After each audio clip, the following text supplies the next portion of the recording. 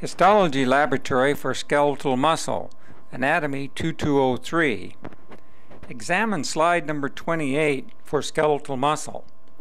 Note that both a longitudinal and a cross-sectional profile are present on this particular slide.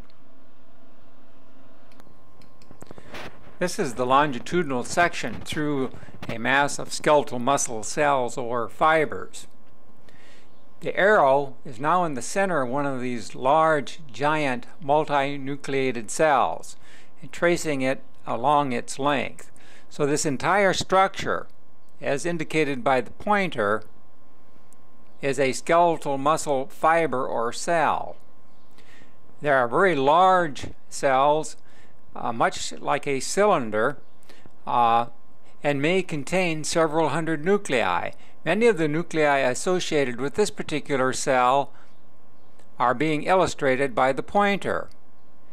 The other thing one should note is their location, their peripheral location along their cell.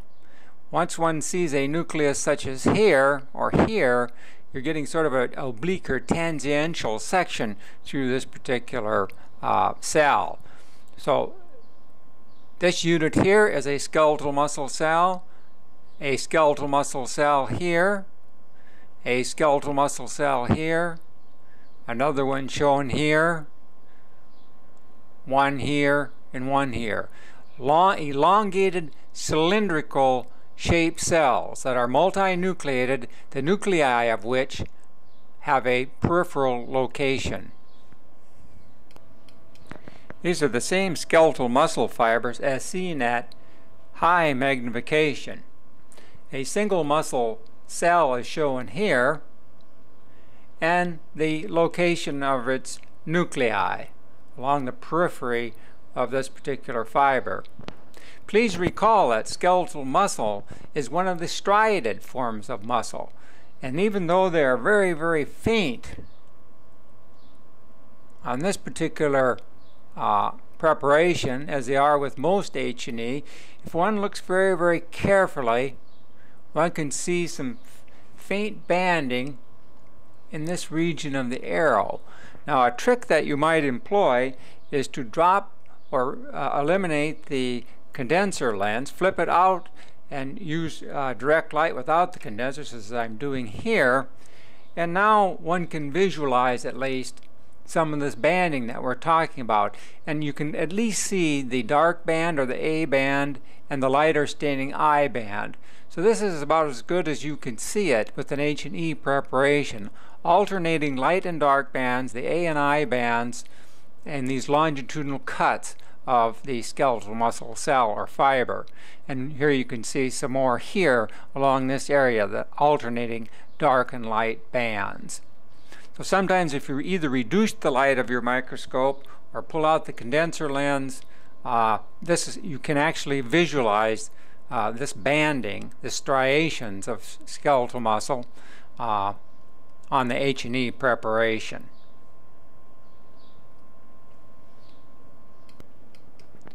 Now this is a field of skeletal muscle cells or fibers, but seen in cross-section rather than in longitudinal section.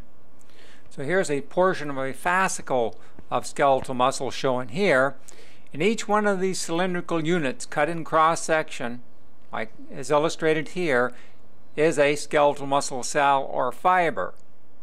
So each one of these units is a skeletal fiber or cell cut in cross-section. Now compare those with the longitudinal profile, which looked like elongated ribbon-like structures. So this is the cross-section of that same cell, and once again, note that the position of the nuclei is always at the periphery, sort of forced out or pushed out due to the concentration of myofibrils that occupy the center of these very large cells and gives it this sort of pink cast at this particular magnification. So this is the nucleus of a skeletal muscle cell, the nucleus of a skeletal muscle cell. This one that's pulled apart from its neighbors is a little bit more easily visualized. You can see this is definitely the skeletal muscle cell nucleus, another one is shown here, and another one here, as they are always located at the periphery of these elongated cylindrical type cells. This is a cross-section of some of those same skeletal muscle cells, but seen at extreme magnification. So this is a cell here, its nuclear profiles, and another cell shown here. And note as we look at these individual cells that the interior is not that homogeneous pink mass as we noted earlier, but it's made up of sort of a fibrillar type of material. I'm trying to focus this. It looks much better under the microscope than it's being able to photograph. Nonetheless, you can see it has sort of a beaded texture to it, this pink interior. And what those are this beaded interior represents cross-sectional profiles of the myofibrils. You can kind of make this out here and here right around the arrow. But they, of course, are much easier and much more readily interpreted when you see them in longitudinal section. This is a low-power view of that cross-section of skeletal muscle to illustrate muscle fascicles, or groups of skeletal muscle cells. This is a fascicle as shown here. One is shown here as being crossed by the arrow. A portion of another is shown here. Another fascicle is shown here.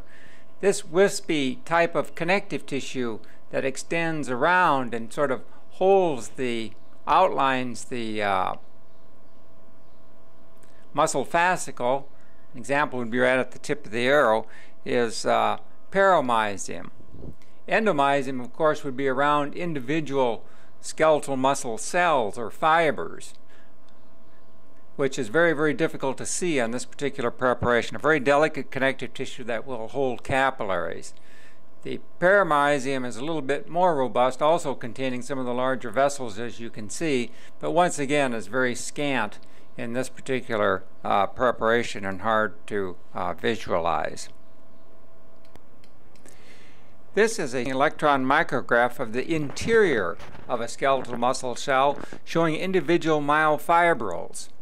One is shown here. It extends from this point to this point. Another is shown here. Another one is shown here. And one down at the bottom as well. You can see that individual myofibrils actually have that banding as observed with the light microscope. This is an example of the A band, as indicated by the pointer. The I band, because of its light staining, is shown here. Note that it is transected or bisected by the Z line. This would be another A band, another I band with the Z line running down its center. The distance between two Z lines, as you recall, is that functional unit of skeletal muscle known as the sarcomere. The center of the A band, which is shown here, also is sort of transected or bisected at its center by an H zone. I'm putting the edge of the tip of the arrow right on the boundaries of this H zone. It extends from about here to here on this side. So that's the H band. And then down its center is a thin line at the end of the tip of the arrow, the so-called M line, as indicated by the very tip of the arrow.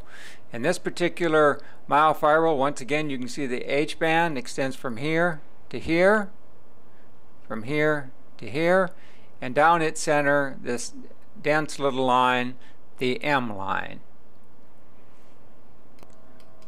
Now, these examples that have been demonstrated on an electron micrograph should be found and compared to that model of the ultrastructure of a skeletal muscle cell available in the laboratory. One should be able to find the A band, the I band, the Z line, and other subcomponents of the myofibril within the skeletal muscle cell.